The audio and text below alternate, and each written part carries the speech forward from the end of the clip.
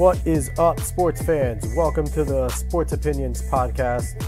This is episode 7. I am your host, Alex Cuesta. With me today is a guest that you all might be familiar with, all 25 of you that listen to this every week. He was on the second podcast with K-Doc. It's Mr. Mat Santos. He's been asking to come on one solo. He gets his wish granted. What up, Matt? How you doing, Alex? I'm happy to be here.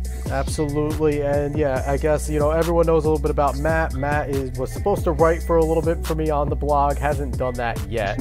Hoping that he eventually will. He used to write for this small little website called the AOSN. Pretty good website. Don't help them out. Listen, you know what? They gave both me and you a start in the writing with a little more flair and a little more notoriety. So definitely give him a little bit. But so Santos he knows his stuff when it comes to almost all sports. He's a soccer player, played for OCC, so he knows what he's talking about. OCC. What's up? He's on the bench for OCC. I mean, but you also play club and stuff. He's a soccer aficionado, knows his stuff about baseball, claims to know basketball, but we'll challenge him on that today. The Nets aren't any good. And the Knicks are so much better, but we'll talk about that. We're not talking about the Knicks. Oh, we will. We will talk about the Knicks today. But first, we're going to go on to what's happening. Like, the most important thing in sports right now is the NFL, and I don't think there's an argument about that. Playoffs time, it becomes the biggest topic. Right off the gate, I'm going to put it right to you, Santos. Who's your Super Bowl pick? Who you got? I got New England, and I got the Vikings. New England and the Vikings. Oh, funny thing. I have New England and the Vikings. What do you think? What do you see in either of those teams that are going to get them to the promised land? Well, the Vikings have a great defense, and, well, no offense really stands out except the Saints in the NFC, especially with Carson Wentz hurt. And Case Keenum's played good enough. Well, he's played better than good enough. He's played at a very high level. He has a good passer rating. He has a good touchdowns to interception. And I think he just has to be good enough for them to make the Super Bowl. And, New England's New England. I don't really think I need to explain it. There's not much I need to explain. But you touched on the Saints. And for me, the Saints are a weird team this year. Because normally when you talk about the Saints, you think Drew Brees throwing 350 to 400 yards a game, getting 45 touchdowns, 40-something touchdowns in a year, no defense, high scoring, no run game. It's been the polar opposite of that this year. They have a ridiculously good run game. The defense is probably the best we've ever had in New Orleans ever. And Drew Brees isn't doing as many Drew Brees things. He's actually looked his age this year, I think. They're not relying on him as much. Do you still have the faith that if Drew Brees they play today, I think. If he has to get into a shootout today with Carolina, is he going to be able to keep up? Oh yeah, they 100% can keep up. I don't really. I think you're insulting the team with asking that question. I mean, he doesn't even have to do it himself. Yeah, they have Alvin Kamara, they have Mark Ingram. Plus, I mean, all you have to look at is Michael Thomas's stats this year, and I think that really tells the story of what kind of if Drew Brees could still air it out. He had 104 receptions for 1,200. For over 1,200 yards, and he only had 5 touchdowns, but he was averaging 12 yards a reception. His everything's gone up from last year as far as that goes, except the touchdowns. But I mean, Michael Thomas has really been a beneficiary of Drew Brees in his first 2 years in the NFL. So they don't miss Brandon Cooks over there? I mean, they do, but it's not like they don't have Willie Snead still.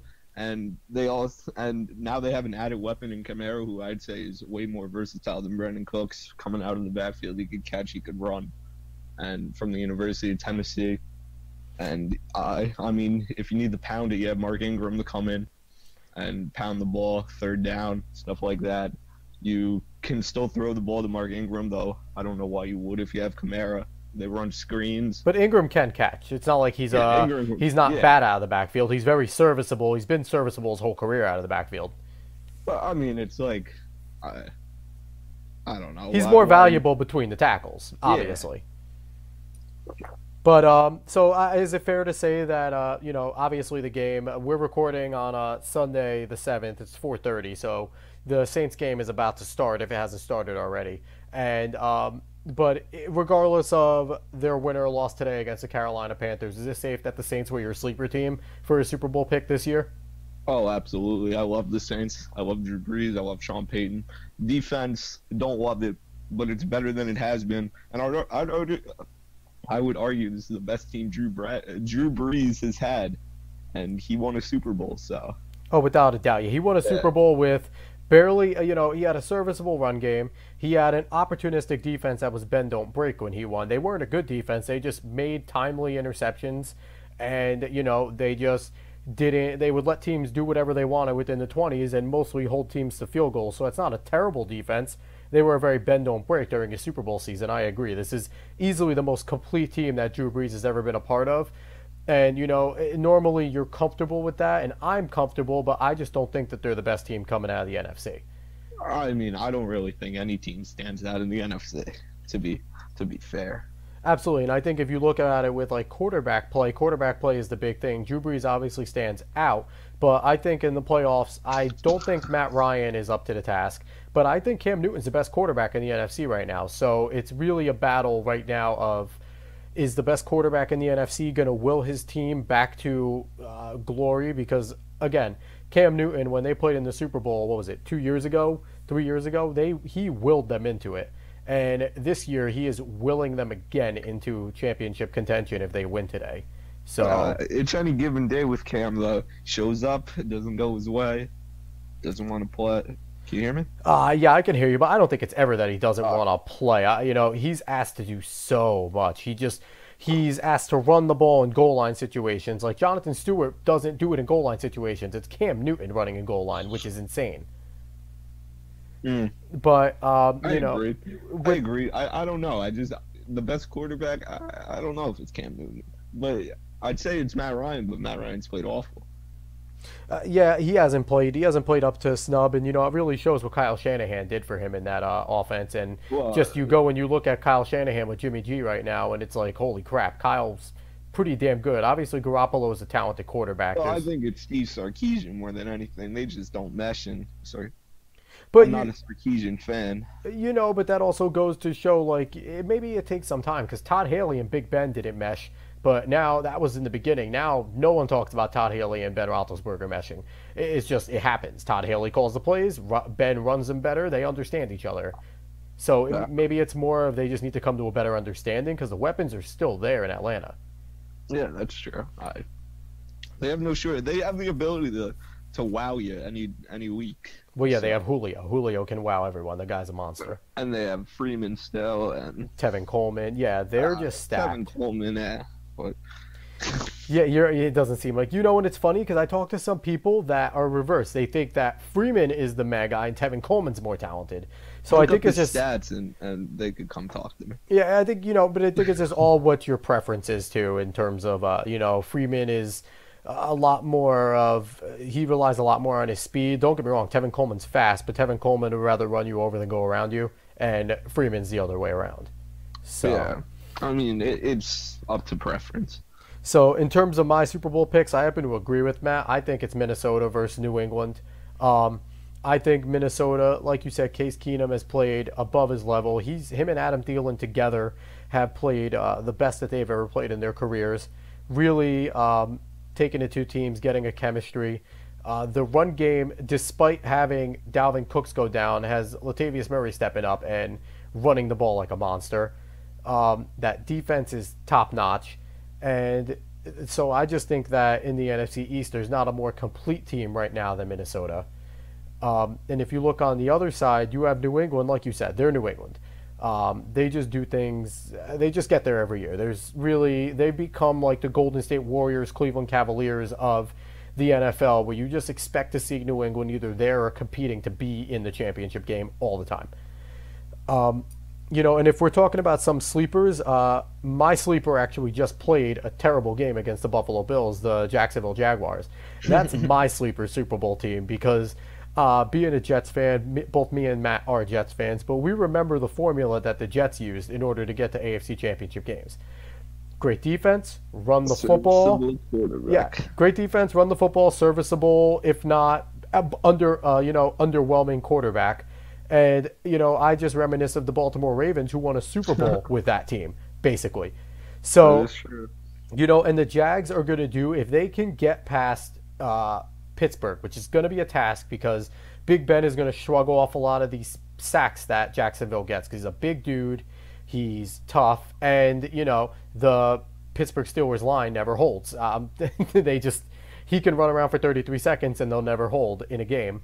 But, it's going to be a different test. If they can get past Pittsburgh, Jacksonville has the formula to beat Tom Brady. You hit the hell out of him. That's true. So if they can get to that point, like obviously getting past Pittsburgh is a tall task, but if they can get to that point, they could definitely beat the Patriots. I think the Steelers are a tougher matchup for the Jags than the Patriots, which is weird to say ever in the AFC. I would have to. I don't know. The Steelers have the offense that could put the pressure on that not very good Patriots defense. They do, but they fall in love with that zone, that they're typical. They play that soft zone throughout the games, and it works a lot because, like you said, the offense that puts a lot of pressure, and they do have some good rushers on that team. But against a guy like Tom Brady, you can't play a zone against Tom Brady. You have to play man.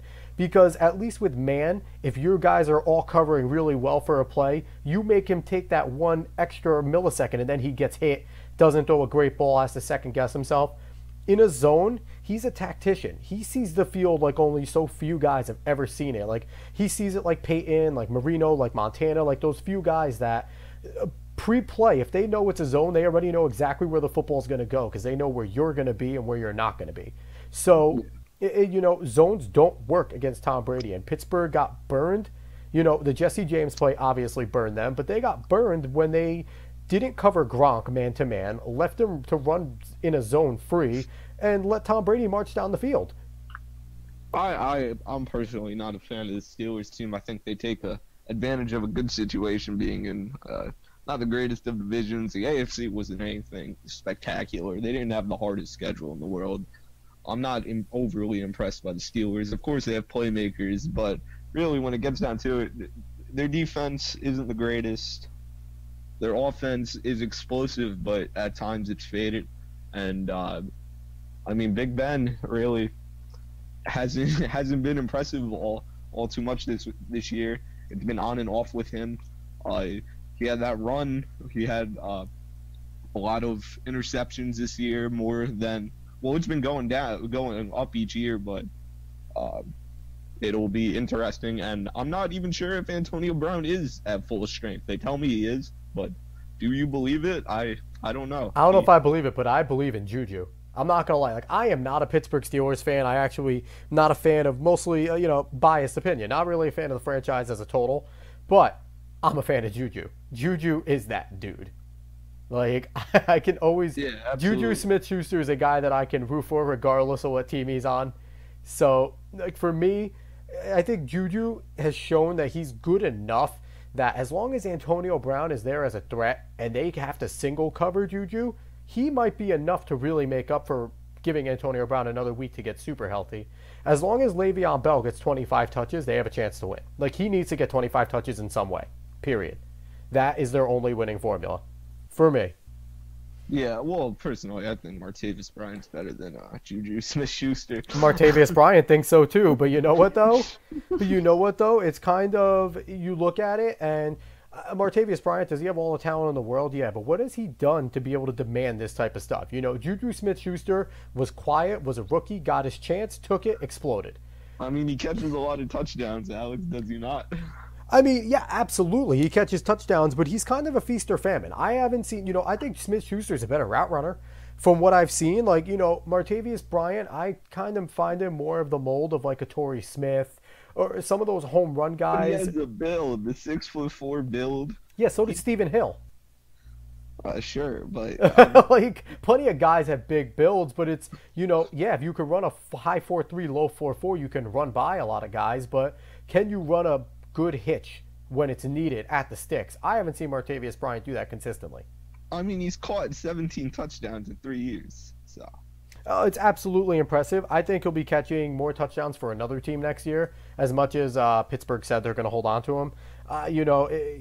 If he's make some noise this offseason, I don't see a franchise like Pittsburgh taking that type of crap. They'll get rid of him. They've gotten rid of dudes who are insanely talented. You know, Santonio Holmes in his prime, Plaxico, Mike Wallace. They've gotten rid of receivers in their primes and not cared, and always seem to have another one ready. Emmanuel Sanders. They always have another one ready, and it's ridiculous. Yeah, it is. But I don't know. I mean, I don't know. There's just something about the frame and the build. I can't. He's just more of a wide receiver that would fit into my team. Oh, it's hard to deny natural like that. Yeah, it's absolutely hard to deny like natural gifts. It's why quarterbacks who are 6'4", 6'5", you know, all-American stature, big dudes, get a chance more than your 6-foot Drew Brees types. Yeah. Because, you know, you can't teach physical build. Like, that's something you can't teach. But at the same time, it can only get you so far. Of course. So shifting gears to the team that will beat the Steelers if they meet them in the AFC Championship, back to the Patriots. There was a report from ESPN earlier this, I think it was yesterday that it broke, or 2 days ago, that there might be a trouble in paradise. The big three of that organization, Tom Brady, Bill Belichick, Robert Kraft, seem to be at odds, and there seems to be a fissure that, according to this article, has been brewing for at least 2 years now, where Robert Kraft has seemed to throw in his backing with Tom Brady and Tom Brady's trainer and the way Tom Brady wants to do things, and Belichick is kind of being left on the wayside and not getting what he wants like he's used to in terms of personnel. Like, there's a report that he was forced to trade Garoppolo, and a lot of things in this report, shots fired, definitely happened. The Patriots came out with a statement saying that they are, you know, as uniform as they've ever have been. Their goal is to win, and, you know, they said all the right things. You know, it definitely has to make you take a step back and think about when the reports like this come out. There is always some truth to these reports. What do you think about this report? I don't really pay any attention to the report. I don't believe it at all. I mean, they got rid of Garoppolo because you can't franchise two quarterbacks, especially Tom Brady. But what is there to say with getting rid of Brissett and Garoppolo and leaving nothing? Like, you have Brian Hoyer sitting there, but what if Tom Brady, you know, he talks about wanting to play to 45, but what if he, this offseason, turns around, looks at his absolutely smoking hot wife, his unbelievably sized house, the fact that he still looks like a 22-year-old physically, and goes, I'm not getting hit anymore, I'm done, and just walks away? Then what? Like, they left themselves with no contingency plan. I think they realized that Garoppolo's max value passed, and that it was just going down from here because you were going to have to pay him no matter what. So honestly, I think that played more of a role than this. I don't think they're worried about if Tom Brady walks away. I'm sure that there's things we don't hear about. They don't make this move without Tom Brady being 100% coming back next year, and probably the next 2 years, to be honest. The man is a freak. He's going to play for another 2 years at least, and I think we could all bet on that.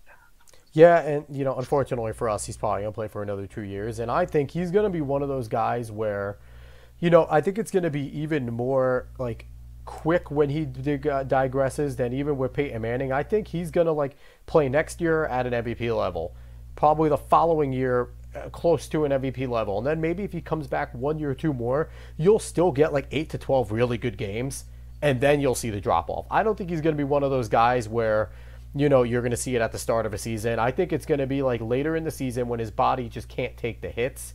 That, like, kind of the way Brett Favre went out, where Brett Favre could still throw the ball, he could still do everything necessary to play football, except that he just couldn't get up from hits anymore. Yeah, well, we have to see how Tom Brady ages, of course. For next year, he could get hurt right in the beginning of the season, like you said. I mean, he hasn't aged yet.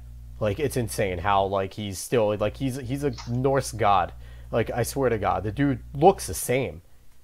Well, we have to say, I mean, age could catch up to you at any given moment. Oh, it always does. We've seen all of the greatest players in every sport. Age does catch you. Like, that is the most undefeated. The only undefeated thing in sports is Father Time. The oldest cliche, but it is completely right. You can't beat it. So shifting gears from, the greatest team we've seen in the past decade in football to probably the greatest school in college football. Bama, college football playoff, Georgia, championship game. First off, who you got? I have Georgia.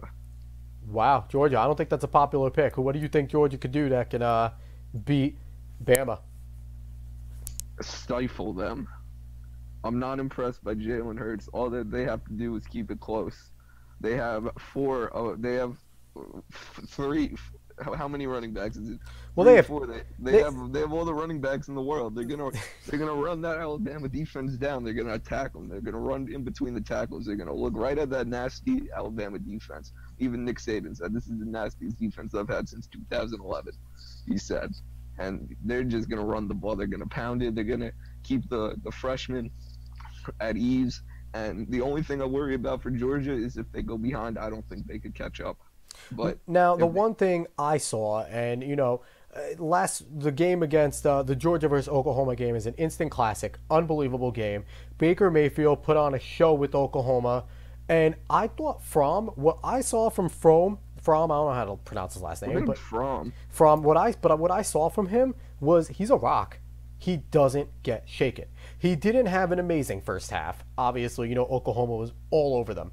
Came out in the second half and just played. He didn't, put any pressure or too much pressure on himself. Obviously, I think it's comfortable knowing you have Chubb and Michelle running the football, but he did have to make some throws. It's not like he did nothing. He made some throws that game that, a freshman in that situation against, the Heisman winner. He made some throws that I don't think Jalen Hurts could make. You mean, I want to be fair to Jalen Hurts. I've seen Jalen Hurts make some pretty damn good throws when he stands back there and delivers. He has a strong arm. He's not the most accurate guy, but, in college, you don't have to be the most accurate guy to be great. Tim Tebow wasn't accurate. His mechanics are awful. I just can't. Honestly, it's not. Yeah, he has a big arm, but he's not that accurate. But I have two words for you when it comes to Jalen Hurts and throwing the ball. Calvin Ridley. He's the best receiver in the game in college. Calvin Ridley just makes plays for him and really makes him look a lot better than he is, but sometimes that's all that's necessary. If you throw it into the ground, though, you throw it into the ground. If you overthrow the guy, you overthrow the guy. He could help you, within probably 5 feet, But his legs are also a big factor too. He's literally a running back that can really throw really well. And he runs the ball, he's tough. He has that that Cam Newton, that Deshaun Watson, that Vince Young in terms of physical, not passing. In terms of physical, where you can have everything taken away downfield and you can have him spied and he's still going to get the first down with his legs. He's a very good athlete. So all of them are very good Sure, he's a very good athlete. They're all very good athletes. I just can't discount Bama. And for me, one thing from Georgia is, and where I'm going to touch on this. Who has Georgia played besides Auburn?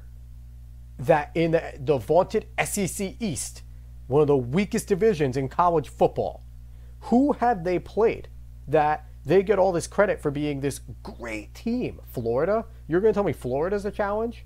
Who have they played? South Carolina, Mississippi State, Notre Dame. You're going to tell me, Notre Dame. I'll give you Notre Dame. South Carolina, Mississippi State, do they really scare you? They won their bowl games. Oh, yeah, bowl games. All 41 bowl games where literally, I want to say out of the 41, 31 of them don't matter. They handled Auburn. And, talking about beating Auburn, the team that got cheated out of the playoff, UCF, also beat Auburn. An Auburn team that beat Georgia earlier this year, that beat Alabama, ending Alabama's conference title hopes, which should have eliminated them from college football playoff eligibility, according to Alabama's head coach, Nick Saban, last year, who said, if you don't win your conference championship game, you shouldn't even be in the conversation. Hi, Nick. You didn't even get to your conference championship game, and you were all sorts of happy you got in. But break the rules for me, the rule that I set, but break it for me. But does it mean any? But it means more. Does it mean more to make it and lose, or does it mean more not to make it at all? I mean, it means if you don't make it, according to him, you don't make it. He lost. The thing So with the you college put football, Ohio State in over Alabama. I would put UCF in over Alabama. So UCF you went put, undefeated. but I don't think UCF. They're not going to give UCF a chance. We know this though. Which is ridiculous because you look at it and the college football Sure, but playoff I needs. understand why they don't put them in. I don't. I don't at all. Give them a chance. The college football needs to start deciding whether or not. Product though. But do they want the four best or do they want the four most deserving? The four best, they got it right. You look at UCF's schedule. How are you telling me they're one of the four best teams in the country? You look at Georgia's schedule. How are you telling me that the SEC? They beat Notre Dame. They beat Auburn. Sure, UCF beat Auburn, but they didn't beat them until a bowl game. You think Auburn wants to play in that bowl game? I think they had a chance to play in the national championship, but they lost. They lost. If they win, they're they're playing in the college football playoff. I mean, you can make that. Auburn wants to go out. There's 41 bowl games. Half of those teams don't even deserve to be in a bowl game. The bowl games don't mean a thing. They don't mean a thing. If I was going out there to play UCF, go ahead, let them win. Let them have their championship. I mean, I guess you can look at it that way, but for my argument's sake, it's whether or not they need to decide if you want the four best teams, then stop making teams play conference championships because they don't matter, obviously. When a few years ago with Baylor and TCU, you kept both those teams out because they didn't play a conference championship game. In the playoff. Absolutely, but the reason why they were kept out is because they didn't play a conference championship game. So now that Big 12 plays one, Oklahoma gets in, but now you're all of a sudden you're saying last year Penn State won their conference championship. Oh, sorry, it doesn't matter. We got Ohio State in because they're better. By what measure? For me, if you're that good, you make your conference championship game and you win. And you win your conference and you deserve it. That is so what do you recommend? Every conference has throwaway games. What do I recommend? All right, so I don't know. I have an article out on the Sports Opinions blog with the what I call the college football's newest conundrum. For me, I think that the bias exists with especially the Big Ten and the SEC. They get the most, obviously, because they're the two best conferences in football. But the reason why is because they play so many conference games. First off, they need to get rid of divisions and conferences. I think they're a joke. The Big Ten West is laughable. The SEC East is awful. And, in both of these teams, if they win their division and then win the Big Ten or win the SEC, oh, my God, they were great. They won these conferences. No, they were terrible. They played crap teams to get there. You're telling me that a team that in the friggin' Big Ten West that has a crossover division game against Rutgers in the difficult Big Ten East, they deserve any more clout for beating Rutgers? Like, come on. But then it gets down to, all right, well, if Alabama played Washington, or if insert team here plays Washington's schedule last year, yeah, they probably win all those games too and make it to the playoff. You're telling me now Washington went out there and proved themselves that they were a good team. But before they played last year in that conference playoff game, there were more people thinking they were going in there getting blown out than people thinking. But I thought Washington deserved it. I thought they deserved it. They won. They did their job. But look at the schedule. They're playing in the Pac-12. All right, so hear me out some more. So with what I want to do, first thing I want to do is get rid of these divisions. Do you agree with me that the divisions in these conferences are lopsided and terrible? Sure, but okay. But I don't think it's something you could just fix. All right, but here's my fix. You get rid of those, number one. Number two, you play less conference games. There's 12 games in a schedule. 9 of them are conference games. You don't need 9 conference games. Make 6 of them conference games. The other 6 are non-conference games, and those other 6 aren't decided by the schools anymore because so many schools play cream puff schools just to get those cream puff schools money and get an easy win. Okay. You let a computer decide who each team should play around the nation that are all championship eligible teams to make it as even as possible strength of schedule in coupling with their conference. So you wouldn't have Alabama play their difficult conference schedule because obviously the SEC West is difficult, but then also play Saskatchewan State 3 times. They're like the equivalent of Saskatchewan State 3 times on their schedule. So then all of a sudden they have automatically 9 wins because they played 3 week, you know what I mean? So the out of conference will be more even. So then a UCF who goes undefeated in that type of style all of a sudden has an argument. It's tough. It's tough because how about the teams that have perennial matches that happen every year? Well, then you schedule them within your 6. It's still that's why you get rid of the divisions. Well, I mean, Notre Dame's not technically in a conference, but they have that agreement with the ACC. But Notre Dame plays the toughest schedule every year, and they can't play in a conference championship to make up for it. Notre Dame is the one team where if they make a playoff, it's going to be because they earned it. They'll be the 1 seed probably because they play the hardest schedule every year. They're going to have to go undefeated. They don't have second chances, Notre Dame. They get one shot. Yes and no. One loss. Yes and no, because every time Notre Dame gets through this vaunted schedule and we put them in championships, the modern Notre Dame, old Notre Dame was beastly. Modern Notre Dame ends up getting laughed out of the stadium against better teams. And arguably the best Alabama team Nick Saban's ever had. And also, can we also talk about what other team besides Nick Saban's Alabama team can have a loss that late in the season and still get into the playoff? Urban Meyer, Ohio State. All right, but okay, so Nick Saban, Urban Meyer, any other coaches we could put there that would get that type of clout? Honestly, probably Harbaugh, but he's done a great job up there in Michigan. Oh my God, how are you in Michigan and you can't get a quarterback? I don't understand that. I mean, I don't know. Les Miles probably would have, but he doesn't coach any for. The man just eats grass. He's awesome. So, how do you feel about the championship parade that UCF is about to throw? Do you think, honestly, they beat Auburn. They beat a really good SEC team. We've seen teams do this before where they claim part of the national championship. Do you think they deserve to at least stake some claim going 13-0? I think it's pretty funny. I mean, let them do it. Let them enjoy something. Shout out to the Dan Le Batard show. I don't know who their producer is, but he's the one that's coordinating the parade over in Orlando, and he apparently has like 43 boxes of UCF national champion shirts made, and he has no idea what the hell to do with them if anyone's gonna want them. Did he invite Manfred? I don't know. Well, Manfred is completely different, but I know they invited. I think UCF is on board, and I know they invited the athletic director. He's going and everything, which is amazing. Shout out to Kyle Burns, UCF, one of our buddies.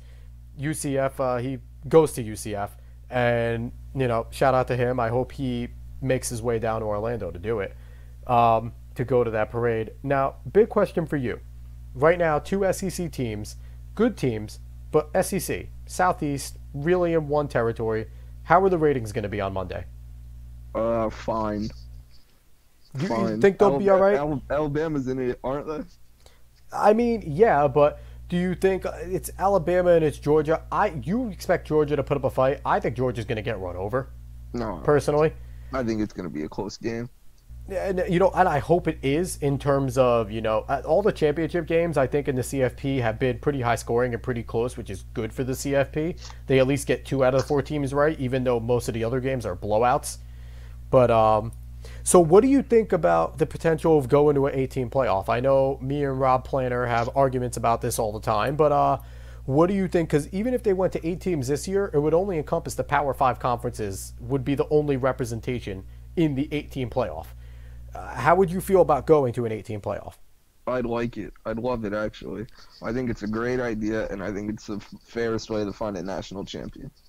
And you see, and I completely agree, but the only thing I think they have to do to make this fair is if you're going to go to 18 playoff, you have to include at least one mid-major. If they deserve it. If it's an undefeated mid-major like a UCF, they should get a shot in an 18 playoff. If there's a 1-loss mid-major and every other the big teams are 1 or 2 losses, all right, fine. Arguably keep them out. But no, I agree.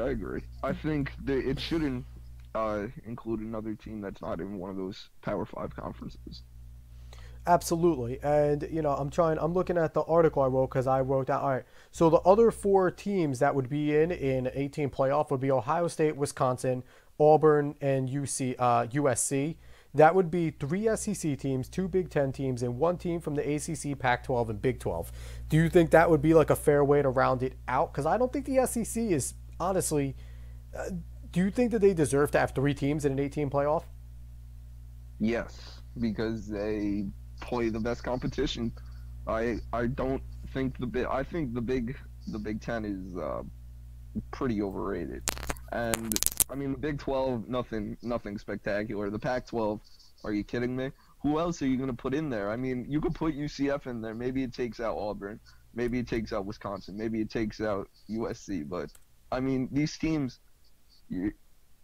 they're just not that spectacular. You see, Otherwise, I compare Georgia to Wisconsin. Like, honestly, in terms of who they play. In terms of who they play every year in their side of the division. Georgia doesn't have anyone to get through. No, that's not true. Come on. I mean, so Georgia didn't play Auburn, and they didn't play Notre Dame. They did play, and I think, you put Notre Dame on more of a pedestal than I do. You're also a Notre Dame fan. I think Notre Dame, I think it's kind of funny that they use this claim of, we don't play in a conference, and we make our schedule, and we make it so tough. Get off your high horse, number one. Get in a conference and prove you belong. Prove you belong. But they do. You're telling me that, look, you want to hear the teams, you want to hear their schedule this year? I'm about to look at it myself. I will gladly hear their schedule. All right, fine. Schedule this year. I'll pull it up for you. I think I'm doing the same exact thing because Temple, they played Georgia, they played Boston College, they played Michigan State, they played Miami of Ohio, they played UNC, they played USC, they played NC State, they played Wake Forest, they played Miami, they played Navy, they played Stanford, and they played LSU. So you're going to put that schedule up as the best in the nation? Best in the nation. Temple's throwaway. We know that. Boston College is throwaway, even though we were better this year. Okay, UNC is a throwaway, so is Miami of So Ohio. is Michigan State this year. Michigan State's 18 just by they were not good. Were ranked when it happened. Though. They weren't good, but they weren't good at all at any time this year. North Carolina State wasn't good. Look at Clemson's schedule and talk about it. They were ranked when Clemson beat them. Wake Forest wasn't good. Miami University NC State was good. The U was overrated. We saw that. Navy was good, but Navy's just a tough. They were not great. Come on, they're not. This year it wasn't the best schedule in the nation. It wasn't. They played a lot of good teams, but they didn't. It's a weaker schedule than they've had in the past. Is the best schedule in the nation, even in the national championship. I mean, it's a weaker schedule than they've had in the past. Can you agree with that? They had a lot of cream puffs on there as compared to the past. Sure, but on paper, when you're looking at it, first day of the season, week one, you're looking at that schedule saying we got a lot of work to do. I'm looking at it. Georgia, Michigan State, USC, Miami, and Stanford. Those are the scary teams. Which, if you're playing in a good conference, you have probably that same number, if not more, than tough teams. Fair enough. Notre Dame either needs to just align with the ACC, align with the Big Ten, one of the two, and just stop get off your high horse of we're independent and we play a tough schedule. I mean, it's a crutch. At this point, I just look at it as a crutch. And maybe they don't have the conference championship. They don't have a conference championship, but they also have an excuse. It's a built-in excuse. We lost 3 games because our schedule is difficult. That's all it is. Like, to me, it's schedule is difficult. Okay, but so is Bama. So is Bama. So yeah, but if Notre Dame went undefeated, if Notre Dame had one loss, if Notre Dame's only loss was that loss against Georgia, they played last week. If that was their only loss. Okay, but you said it yourself. The Pac-12 is laughable. So Stanford, are they really that big of a competition this year? Does that game or that they lost to them, by the way? But I mean, that even shows even more that they lost to a weak Stanford in a weak Pac-12. All right. Like, there's this argument for Notre Dame. Some years it can be made. Some years they're fantastic. But this year and most years, that schedule is a crutch. They use it just to tout their way into, a better bowl game or try to get into the championship. In the terms of the playoff, the way it is right now, Notre Dame is going to have to join a division or a conference. Or otherwise, they're going to be left out more often than not. Probably. And so that wraps up our college football talk, which, I actually just had a blast debating. That was fun. We're going to go on. We're going to stick with college, though. College hoops. I want to talk about Trae Young, who I know it's a great topic. Everyone's talking about him for good reason. The kid's averaging 29 points, 9 assists a game, coming out of Oklahoma, a Big 12 conference who's pretty damn good this year. What do you think of Trae Young? Is Trae Young legit? Is he going to be able to go into NBA and be a legitimate NBA player? Or is he just a college product like an Adam Morrison and Jimmer Fredette? It makes me want to say he's just a college product, but I really don't know. But the 9 assists a game, I think Adam Morrison had haven't been impressive though. I think Adam Morrison averaged 2 assists a game, Jimmer Fredette 3 assists a game, along with numbers similar in terms of points wise. he shows that he has crazy range. He can finish at the basket. His vision's great. He's being compared to Steph Curry from Davidson. Not current Steph Curry, what Steph Curry was in college, which I think is a fair comparison. You know, I really like what I see out of Trae Young. I think he's playing high-level competition over there in the Big 12. Big 12 is, you know, it's obviously not one of the big traditional conferences, but they have some good talent down there in the Big 12. I think he needs to keep playing heavy minutes. Absolutely.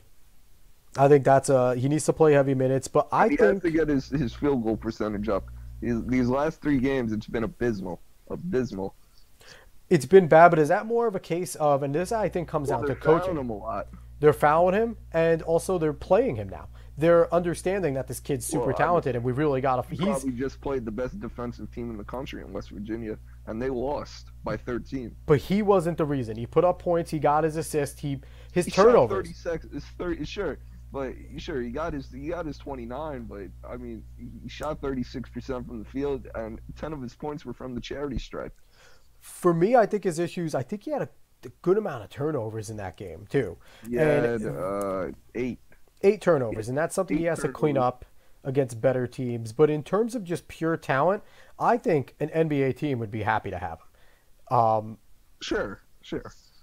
Do you see him being a guy that can be built around in the NBA, a member of a big 3, or just a solid starter at point guard? What do you think his ceiling is? Ask me in March or April, rather. Ask me in April. Because I got to see what he can do. Right now, you're playing. What's today? It's January 7th. I don't care what you can do on January 7th. You might as well do it in Battle for Atlantis. So, you know, speaking of March, speaking of April, you know, we're talking about Trae Young because Trae Young is the story of college hoops. Outside of the Fanatics, does anybody care right now until March? I mean, I look, I watch Seton Hall. I make sure Seton Hall is winning, stuff like that. But, I mean, until you start talking, till, you know, February creeps around and you start looking at who's jockeying for position, I'd say it doesn't. The real fans don't start, or the more casual fans, their attention doesn't really get captured until probably second week of February. I don't think anyone cares until UNC Duke is done for the second time. Like, they pay attention to UNC Duke, even the one time, unless they meet each other again in the championship game. But they pay attention to UNC Duke because, you know what? I'm a Florida State Seminoles fan. You know, just my cousin went there. I've liked all their sports. They just ended up beating a pretty damn good Tar Heels team. Who knew? Nobody cared that the Florida State Seminoles are a pretty legit team and probably will make some noise in the tournament this year. But no one's going to know that up until March, until they're really competing in the ACC tournament. But who cares about the tournament unless you're a team that needs to get into the tournament? I mean, that's true. That is very true. But, you know, it's funny that, like, the conference tournaments are an interesting thing to me because they could be throwaway because you already know who's going to, you know, make a lot of noise. But there's also teams that use that to vault them. Kemba Walker's Connecticut Huskies, when they won, it was because of the amazing play that they had in the Big East tournament and just how awesome they played, and that it propelled them into the NCAA tournament, and they just kept that momentum all the way through the championship. So it's different how you look at it because, you know, obviously Duke, Begley's going to turn it on in the tournament and he's going to be unstoppable. The ACC tournament doesn't matter to him, you know, Duke and those guys.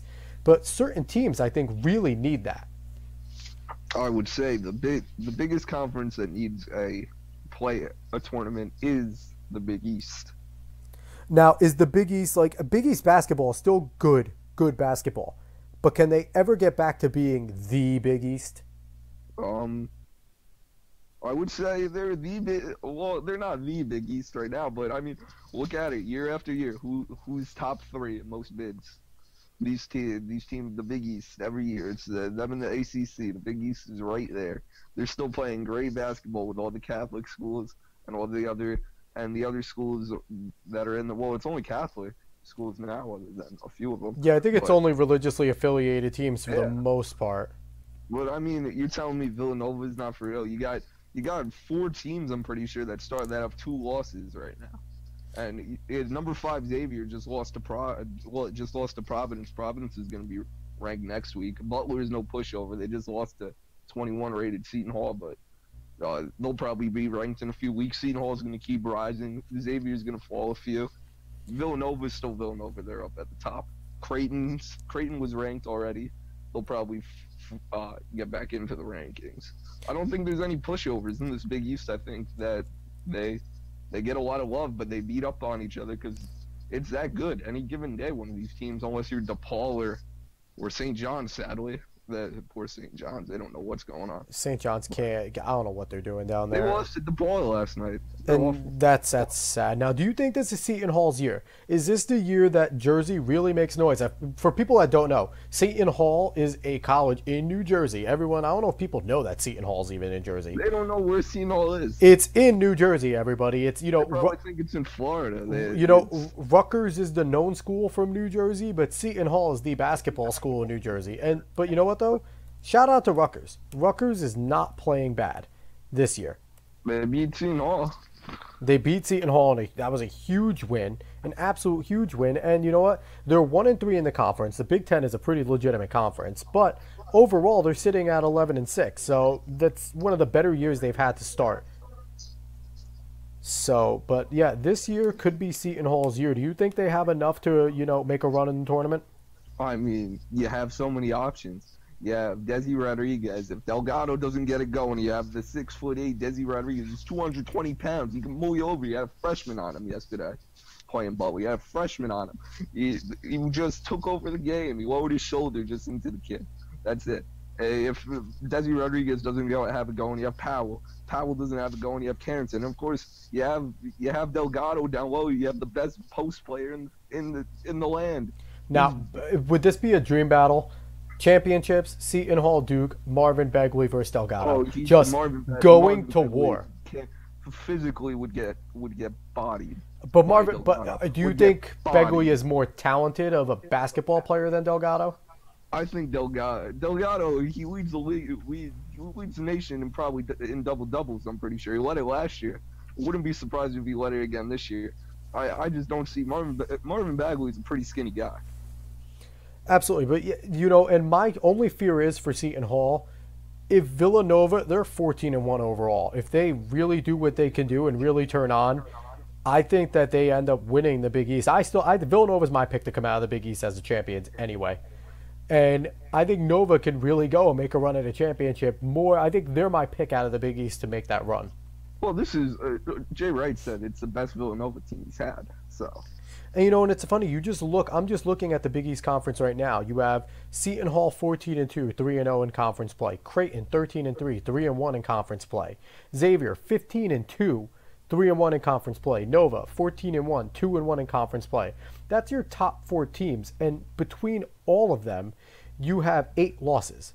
Only 8 losses in your top 4 teams. And look at the quality wins between the 4 of them. I haven't looked at their schedules, but I can imagine they all play difficult out-of-conference schedules. They're in the top, preseason, early season tournaments. None of them are pushovers. I'm pretty sure. Wait, look at the. Hold on, let me get this up real quick. I know exactly what I want to look at. Let's see, rankings. The RPI rankings. They have. This is the current RPI ranking. So it's 1 Duke, 2 Virginia, 3 Villanova, 4 Seton Hall, 5 Xavier. And where does Creighton sit? 'Cause I'm pretty sure Creighton's probably not that far low. Creighton's pretty far down, actually. I don't see Creighton. But Butler's 24. Creighton's 30. The conference the conference organizers have quietly done a good job with the transformation of the Big East and the decimation of their football side. They quietly did a really good job of keeping Big East basketball really up there in terms of, if not the best conference, top 3 conference in the nation. No, I agree. I mean, as a Big East fan, I think it's I don't think it gets enough love. That and the Atlantic 10 don't get enough love. Just because the bottom of the Atlantic 10 is really, really bad. But the top of the Atlantic 10, Rhode Island, watch out. Rhode Island is good. Well, Rhode Island's legitimate. You have St. Joseph's, who usually makes some noise. St. Joseph's is awful this year. They're awful. They got beat by my George Washington team. That team, we can't we can't shoot. We can't hit the side of a. We can't hit the broadside of a barn. The bucket could be the size of the ocean. We'd miss. Well, Right? but you got The some best. traditional tournament teams that make noise in the tournaments there. VCU, St. Louis, Richmond. Yeah. LaSalle even comes to play every once in a while. David's alma mater, George Mason, bottom feeding with 1 and 2 in the conference. They're only 7 and 9. I know 9 is a lot of losses in college, but if they turn it up in conference play, make some noise in the conference tournament, there's no saying that George Mason can't get hot and win the division, get a seat in the dance. They'd probably be the 13 seed again. Yeah, it's pretty crazy. Just this is the fun of college basketball, and unless like Matt is an actual fan, and this is what I'm talking about though.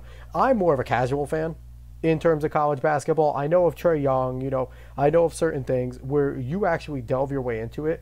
To me, I don't get interested, like you said, until the jockeying for conference position, until there is the bubbles and the best of the rest, and should get in, and like all that stuff really starts to come into shape. I really don't care. Like, to be quite honest. Yeah, and I understand it's a lot to follow. There's so many teams. And right now it's still football season for me. Once football season ends, and I'm a more of an NBA guy than I am a college guy, and I think that also has a lot to play with. Where I know people hate the NBA because it seems like the guys aren't as passionate, and it looks like They don't care. But you know what though? For me, it's just you're looking at a bunch of dudes. It's similar to the NFL.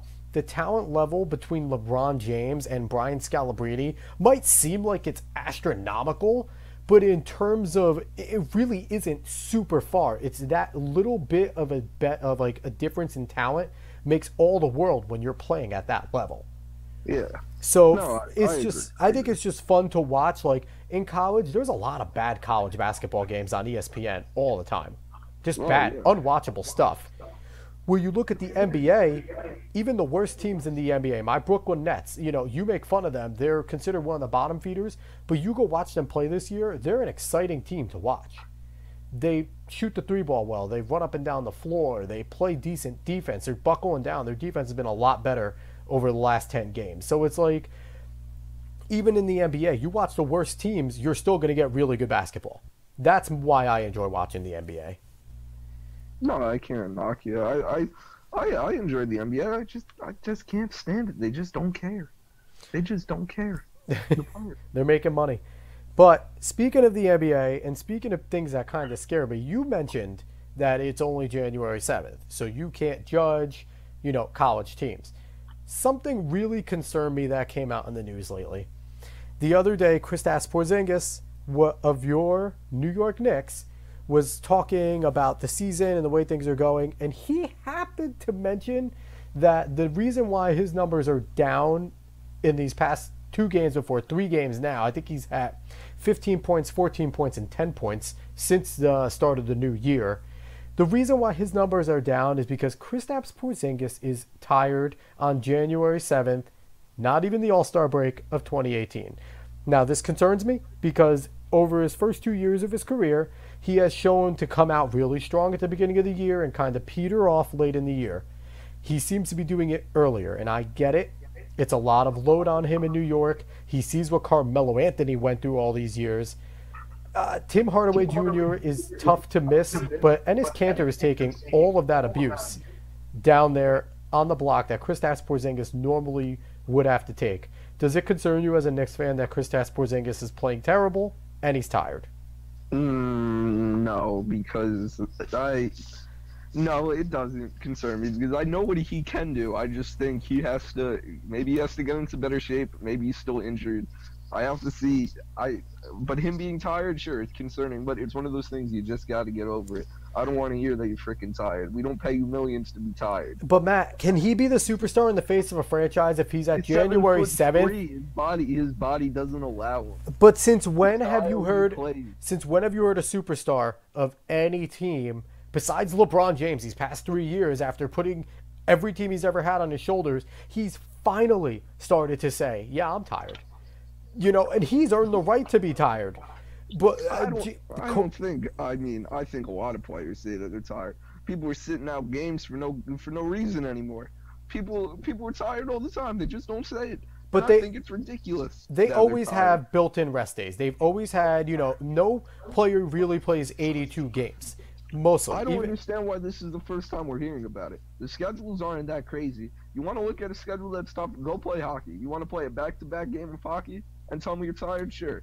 You play a back-to-back game of basketball. Go play hockey. Go play baseball. Honestly, you look at baseball. Baseball is grueling physically because of how many games they play. Yeah, is it the hardest sport physically? Hell no, it definitely isn't. But in terms of the fact that they're playing 162 games, traveling across the country maybe 3 times in 2 weeks, like it's insane.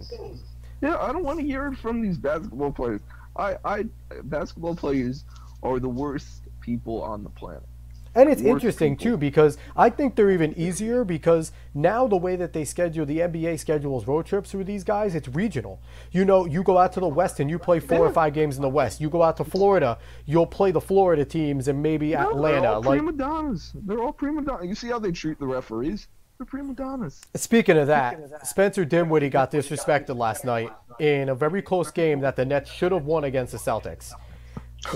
Spencer Dinwiddie, you know who it is. Exactly. That's why he got disrespected. Who the hell is that? All right, but 3 times he's driving the ball, gets destroyed at the net, and gets no call.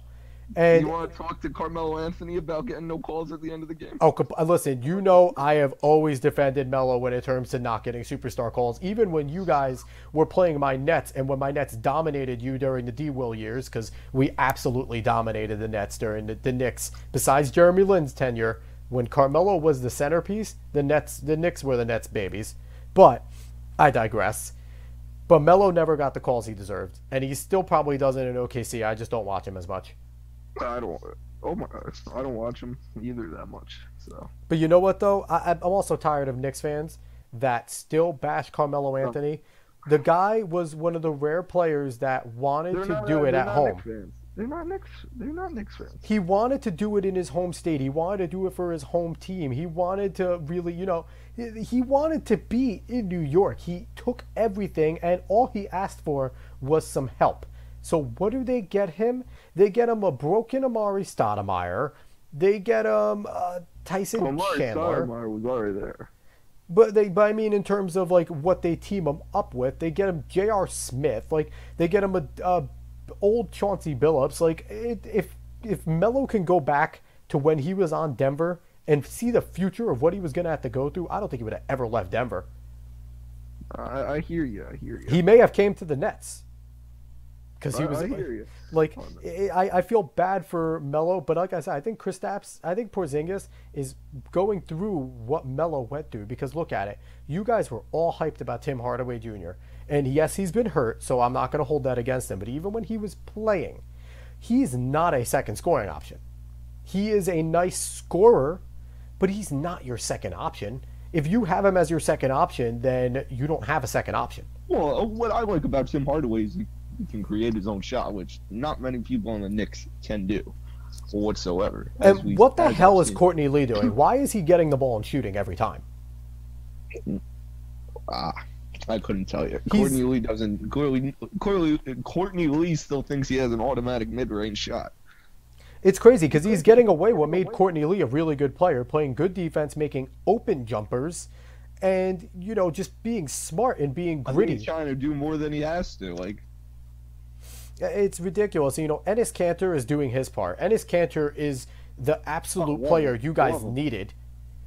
But it's like something needs to be done at the before the All-Star break or before the trade deadline because Porzingis does need help. The trade deadline doesn't matter in basketball. If you're not one of the top 4 teams in the NBA, there's no reason to trade because you're not going to get there. But there's no reason to trade. I argue that if the Knicks get a legitimate second scorer, they can shoot themselves right up into that. Sure, but why make the playoffs unless you're going to compete in the NBA? That's the sad reality of this league. If you're not top 3 in the East and not top 3 in the West, forget that. If you're not top 2 in the East and you're not top 2 in the West, forget that. If you're not LeBron or you're not the Warriors, why are you even making a trade? What's the point? See, I don't know. I think if you could get a legitimate star wing player that can not guard LeBron because nobody can guard LeBron. Who? I don't know. That's why I'm not a GM. Do you want DeMar DeRozan? I mean, he would definitely make you guys a top 2 team in the East. You put DeMar DeRozan with Kristaps Porzingis with the way Enes Kanter is playing defensively and offensively, they are challenging both the Celtics and the Cavs. But they wouldn't beat the Cavs though. I think they would. Absolutely. They're more fit, they're faster, they are more physical, and the only thing you have to worry about is you can let LeBron drop 60. You will beat the team 100-60. That is true. Unless Kevin Love decides he wants to play like he has this year. I give Kevin Love some love because 20 and 10 a game, the guy's balling. He gets no recognition, no credit. Kevin Love is balling this year. Kevin Love needs some love. Kevin Love is Chris Bosh right now. He's still a legitimate superstar. That's disrespectful to Chris Bosh. Oh no, come on. Kevin Love's a legitimate. Kevin Love and Chris Bosh are similar in the terms of Chris Bosh was a better offensive player, but Kevin Love is a better rebounder, and he has a better 3. You put Kevin Love on those Miami teams, they don't win those. They don't win that title. They don't win those titles. I mean, you take Ray Allen off those Miami teams, they don't win that title. Or any other titles. Come on. Hey, Ray's that dude. You take Shane Battier off of those Miami teams, they don't win. Facts. Yeah, that is the truth, actually. Shane Battier, and I can't... Take Shawn Marion off of that team, they don't win. Shawn Marion has the quickest, dumbest shot I've ever seen in all sports. The release is uncanny. The release is it's a legitimate girl's release, like not to offend women, but it is a quick chest release. It's a beautiful thing. I don't know how people didn't swat him. Like, I don't get it. You just need to put a 7-foot center on him and you will swat every jump shot he ever took. Can I talk about Hornacek for a second? What do you need to talk about Hornacek for? What's he doing? What's he doing? Hernan Gomez gets no minutes. Joakim Noah gets no minutes. You say that you really like what's his name? Dotson. He doesn't get any minutes. Well, you're telling me this team's not good enough to not be giving these guys that you apparently love so much. It's because you guys have Kyle O'Quinn. Kyle O'Quinn's the answer to all down low.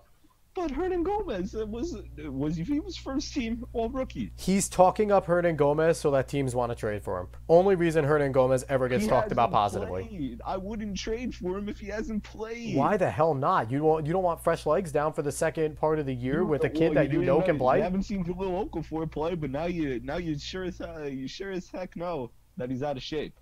Yeah, but you know what though? He played 13 minutes, 12 points. He's getting there. Every time he steps on the floor, he's productive. Sure, but I mean, he can't defend. He's not quick. I mean, they're timing his minutes with D'Lo returning. Zebo could play more minutes than him. But but you know what though? From what I've read, he's not out of shape because of himself. He's out of shape because of Philly. Philly just would get him on the practice floor and just make him stand there. Like, he's not in basketball shape because they didn't use him at all. Like, I feel kind of bad for the guy. But, I watch him. He's fun to watch. There's not many big men that could throw a Euro step like Jahlil Okafor can. Yeah, that's true. So, it's like, I'm not off of Okafor right now. I wanted the Nets to trade for him. I wrote a piece on Nothing But Nets preseason. You remember this one, how that the Nets should go get Okafor. So, I basically predicted that they were going to do it. But, I think we got to see what Okafor could do. Okafor can play defense. He's a big body. He doesn't get pushed around, which the Nets have needed for a long time. So the jury's out on Jahlil Okafor. Don't be hating on Okafor just yet, okay? I mean, I don't hate on him. I feel bad for him, but I mean, I'm a Knicks fan. Those Nets. It's like you're like listening to Evan Roberts on The Fan. If I wanted to listen to the Nets talk, I'd watch it. I'd be a Nets fan. I don't even know where I'm going with this. I don't know. You're just trying to say the fact that the Nets have no fans. And you know what? Point taken, okay? You know what, though? The Nets, I think, lost a lot of fans when they left New Jersey. Because I think there was a core group of people that actually liked having a New Jersey team besides the Devils. And when they went to Brooklyn, I think a lot of New Jerseyans were just like, oh, to hell with them.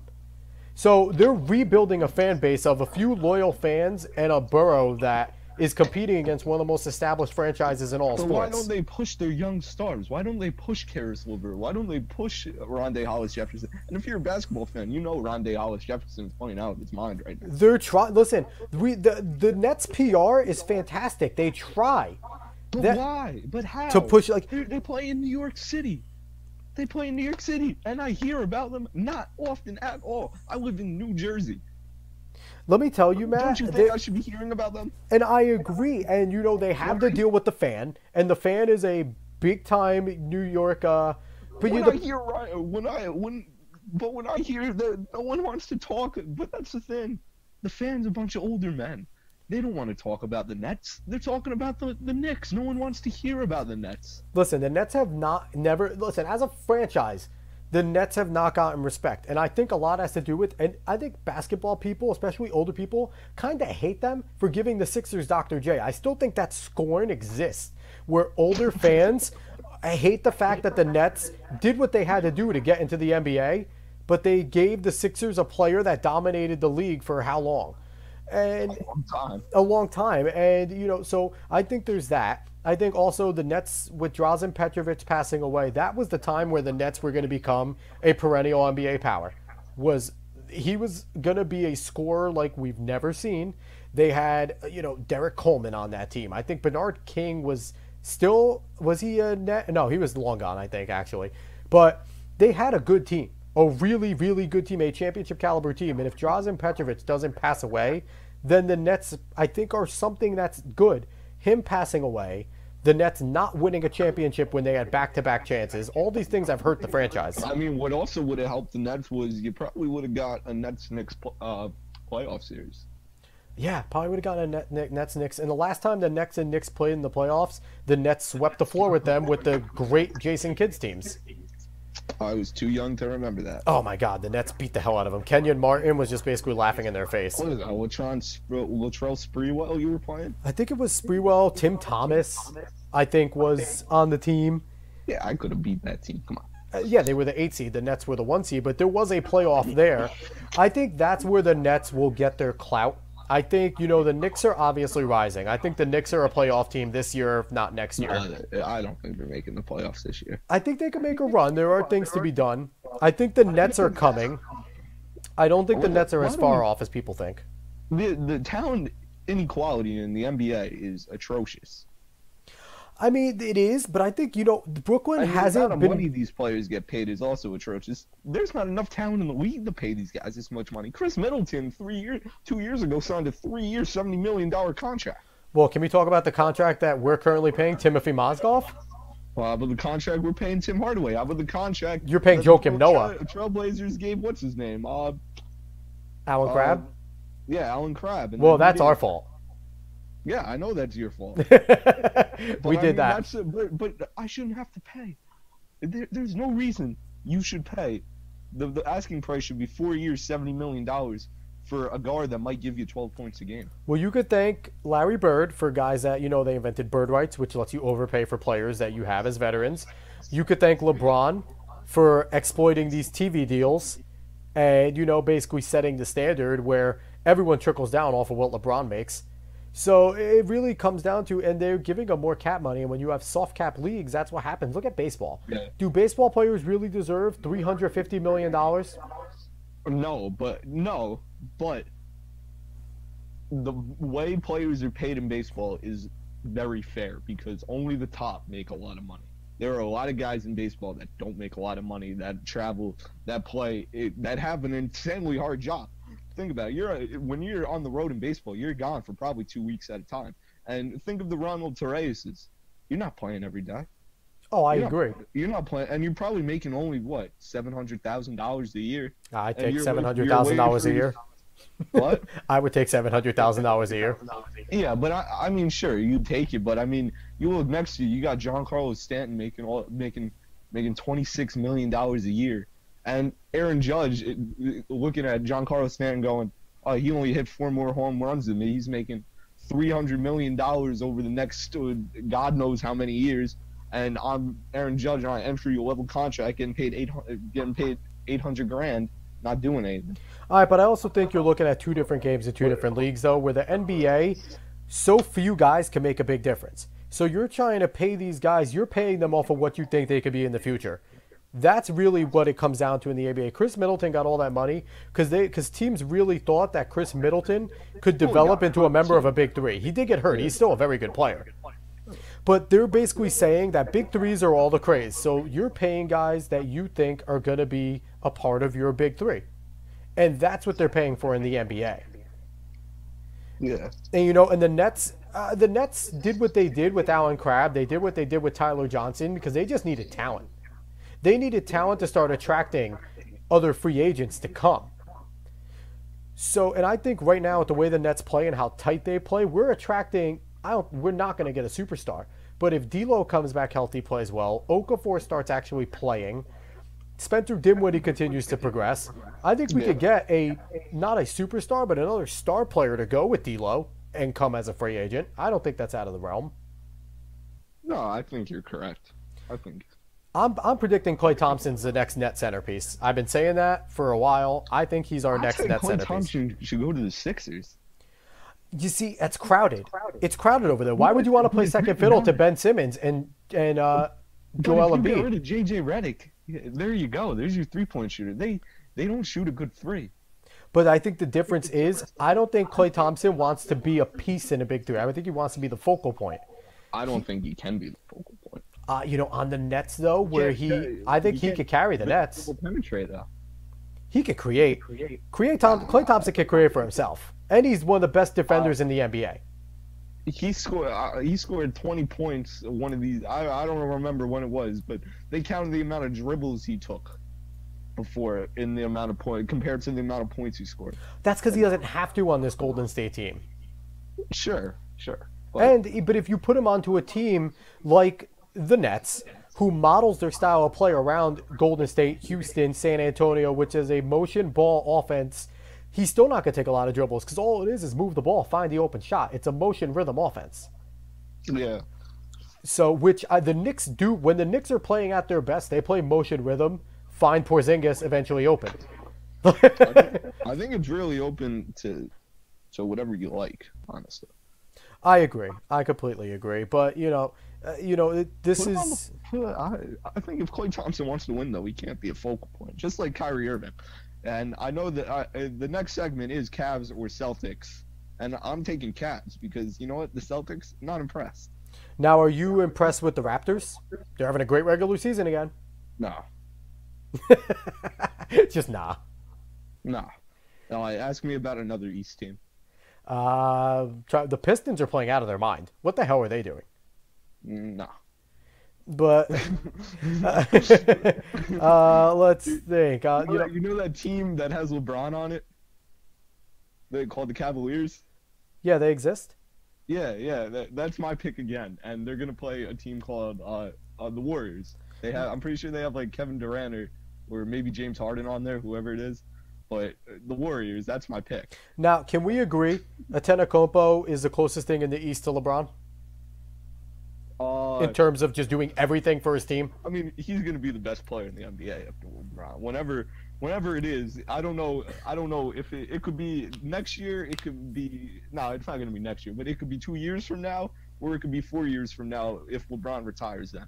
Now, does a young athletic Bucks team push a Cleveland Cavaliers team to 7 games and possibly win? Because of Antetokounmpo, they can run him out. And he's one of the rare guys with Kawhi Leonard style type of defense with length, and Andre Iguodala with length, with some physical ability that can slow down LeBron. No one stops LeBron, but he could slow him down. Do you think that, like, out of every team in the East, I think the Bucks have the best chance to beat the Cavaliers? They're the best matchup. Yeah, I think they have the best match. I don't think the Celtics match up well with them.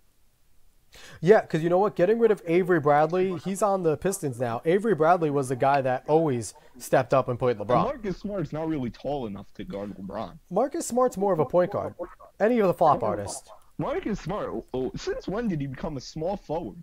Who the hell lists him as a small forward? Because the NBA... I'm gonna fire whoever's in charge of that. Well, because a 6'8" power forward now plays center. So that's the modern NBA. Yeah. Well, it's imperfect. It's gonna be the future of the NBA is the Sixers, the Bucks, the Warriors, and the Timberwolves probably. You think Jimmy buckets? And you know what? The Bulls will be okay. Oh, come on now. No, this is my prediction. The Bulls will be okay. Well, yeah, the Bulls will be okay because they're sitting 13th in the conference now, and they're going to get the first pick. Absolutely. The NBA is going to rig it. They have Zach LaVine coming back. That Markkanen figures it out. They play good team basketball. Okay, hold on, but here's my factor, though. Hoiberg is a good coach. All right, but stop. It's either the Lakers or the Bulls because the Lakers are sitting down there in last two. Out of the perennial powers, who does the NBA rig it for? Not the Knicks. Nah, they rig it for the Lakers. What do you mean? They rig it for the Lakers. They don't rig it for the Bulls? Did you see what Lonzo Ball said today? I mean, not Lonzo Ball, LeVar Ball. Oh, about LeBron? No, about Luke Walton, how he lost the team. LeVar has lost his sons. Like, oh my God, this guy. Oh my God. He should have left his sons in jail. No, he should thank Trump for getting him out. The hell with him.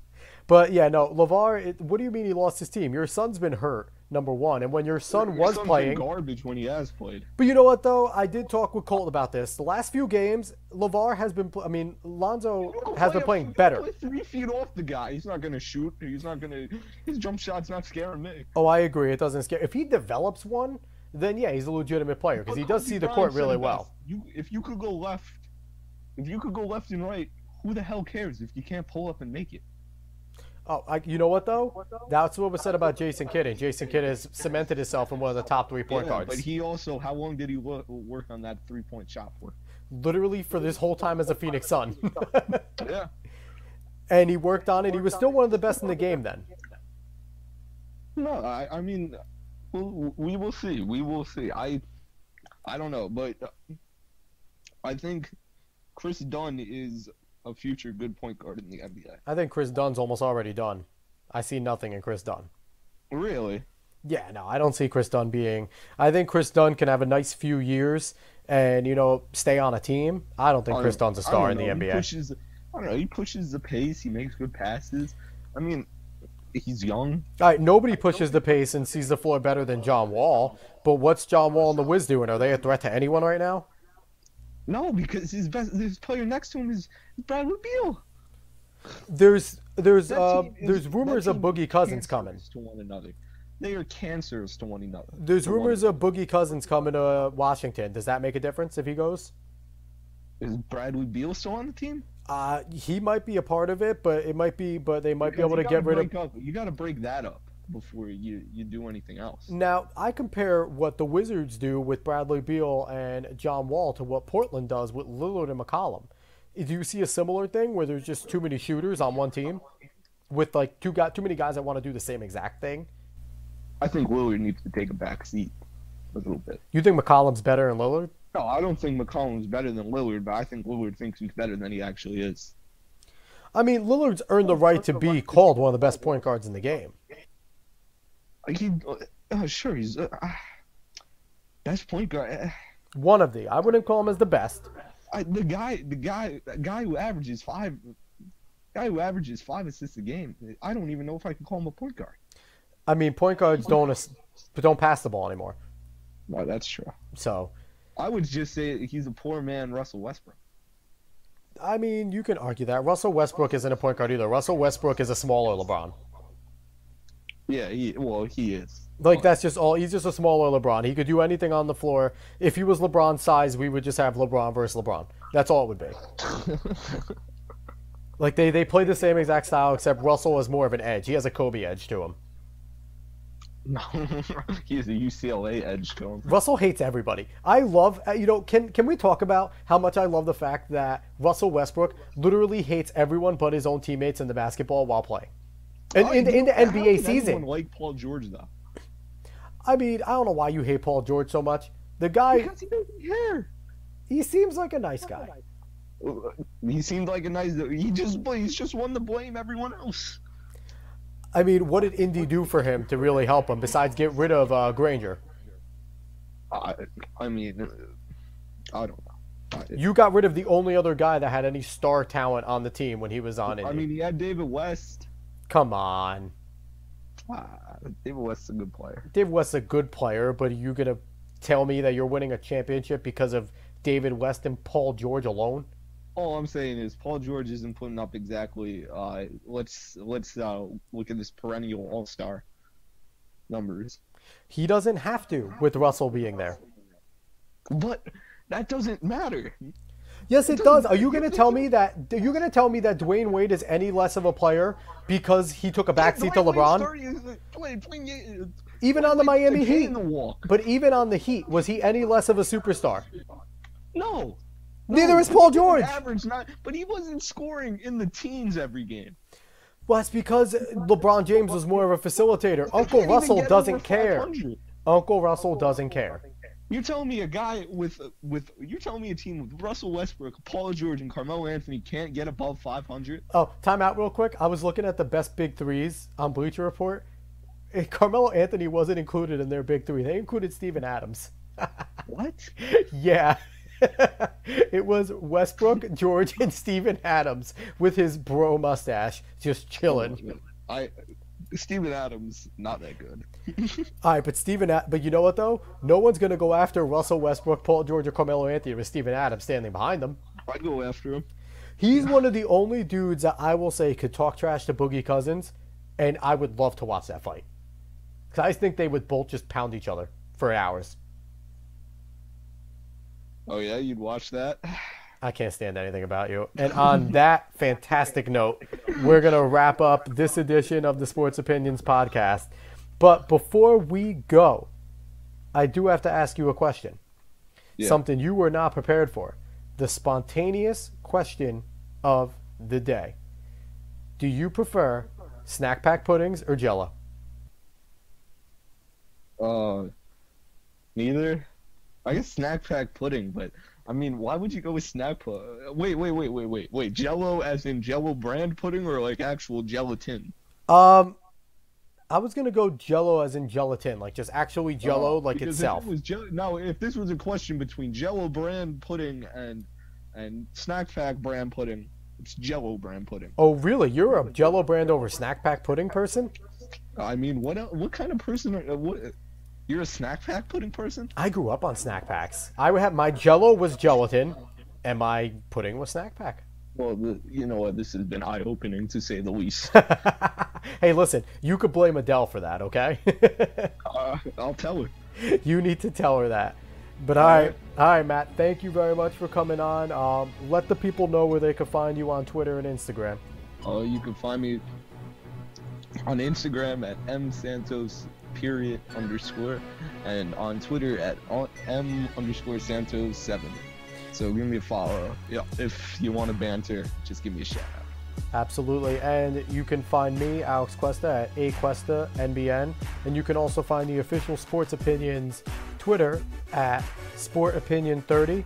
I want to thank everyone again for listening. Thank you again, Matt, for coming on. Thank you for having me, Alex. And this was Sports Opinions, Episode 7, the podcast. So long, everyone.